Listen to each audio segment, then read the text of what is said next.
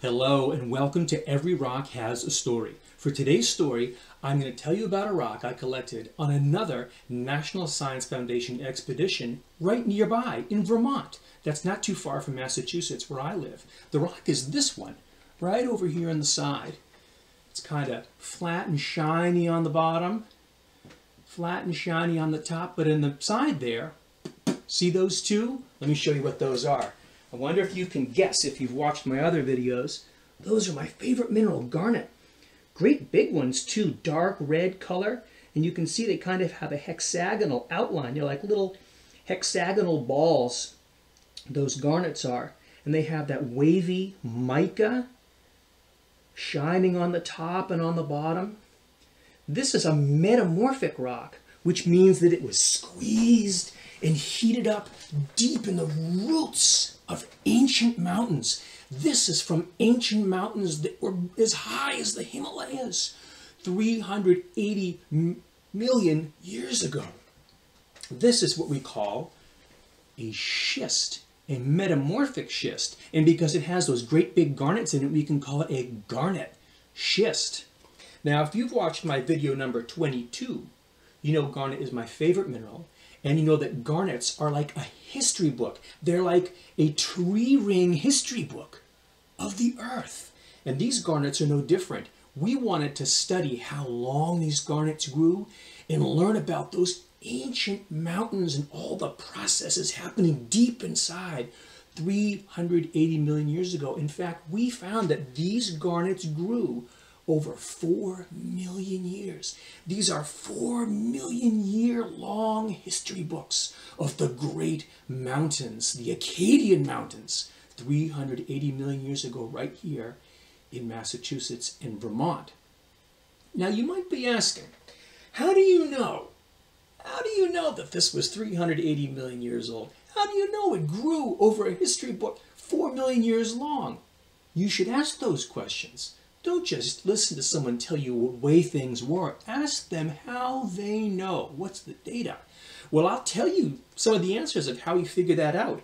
But first, to answer those questions, if you're a geologist, you have to get the rocks. So, of course, to get those rocks, I'm going to put on my hand lens to get ready to go in the field. I'm going to get my geology gloves, my work gloves, keep my hands safe and protected as I go out into the field to get those rocks.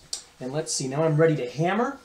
Got my geology hammer. And then, before I ever do hammering, I always put on safety goggles to make sure I'm safe. Now I'm ready to sample. So, let me show you where we went to sample this rock. We went to Vermont, a place called Townsend Dam, and we had to climb down a cliff, that steep cliff. In fact, if you look, there's one of my friends right there, helping us to collect these rocks. At the bottom of that cliff, we found these beautiful garnet schists. And I'll go to the next one. I have to take off my glove. When we got back inside, we took that great big chunk of rock, see that? And we put it on, this is a little clamp on a saw, and we cut off bits of it. You can see that part up there has been cut off. And we cut out the garnets we were interested in. And then when we got back, of course, we had to put down our hammer, take off our work gloves, didn't need the hand lens anymore, because then it was time to go in the laboratory. In the laboratory is where we can analyze the chemistry of the garnet. We do geochemistry to figure out its age. So we have to put on a different outfit. We have to go in the lab, and we have to put on lab coat. Here's my lab coat I'm putting on. There we go. I usually button it all the way up, but for now I'll just button that top button if I can find it.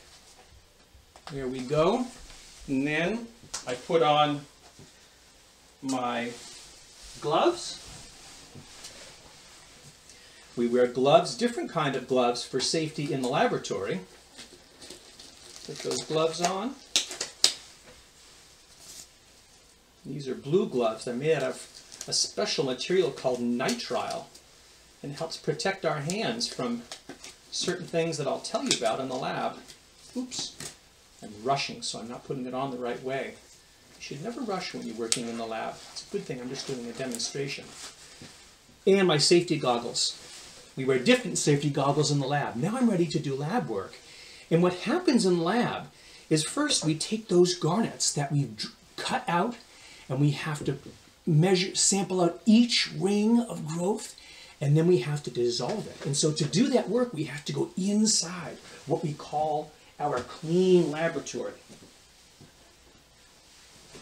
There is a picture of our clean laboratory at Boston College.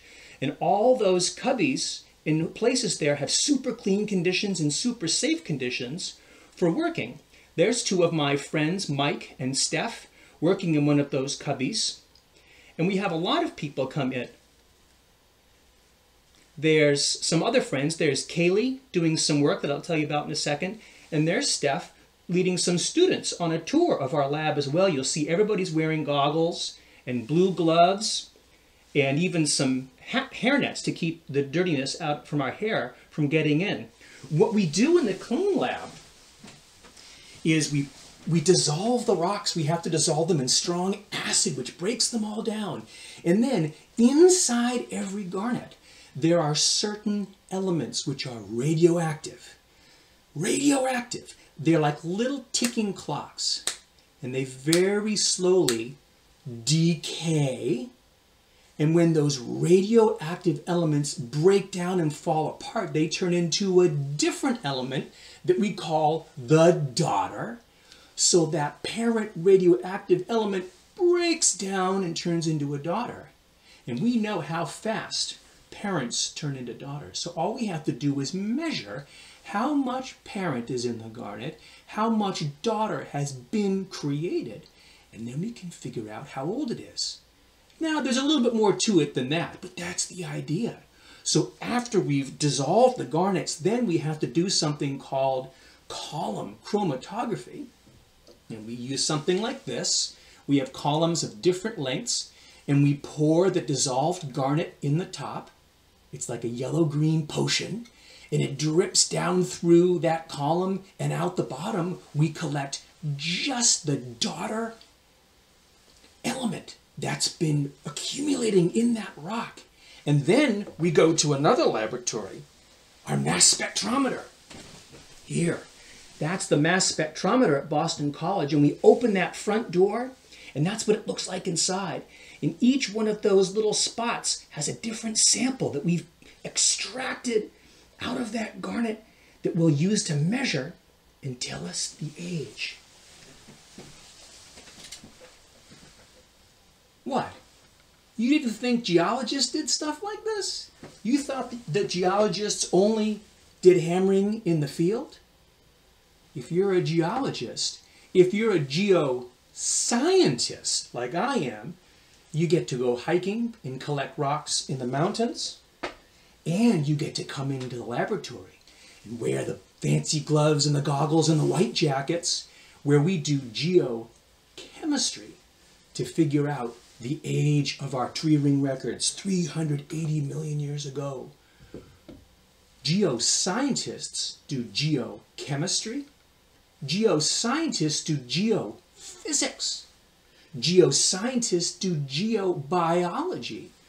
And we look at the sky, the atmosphere, the oceans, the surface of the land, and the deep earth. And we use geochemistry, geophysics, and geobiology to see how all those things fit together.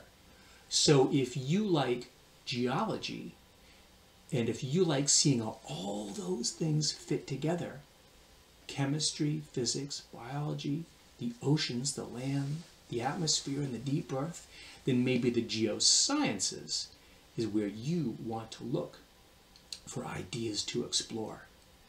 This is the story of my Vermont Garnet Schist, 300 million years old, and how we figured out how old it was doing geochemistry. Bye-bye.